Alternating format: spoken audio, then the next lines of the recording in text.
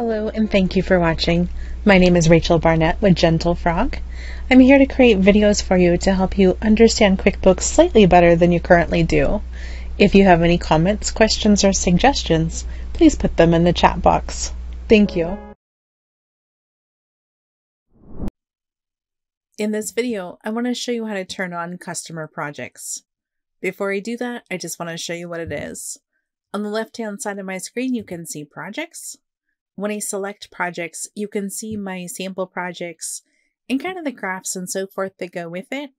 I'll just click on this one so you can see a little bit more about what this looks like.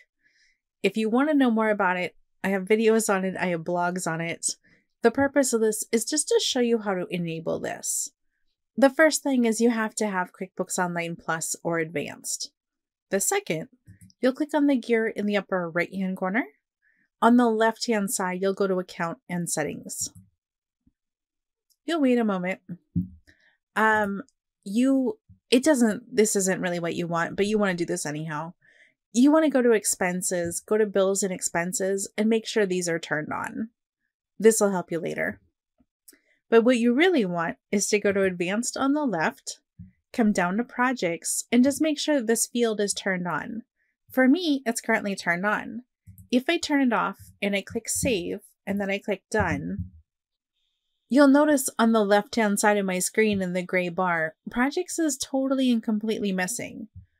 All I have to do is just go back to Accounts and Settings and turn it right back on.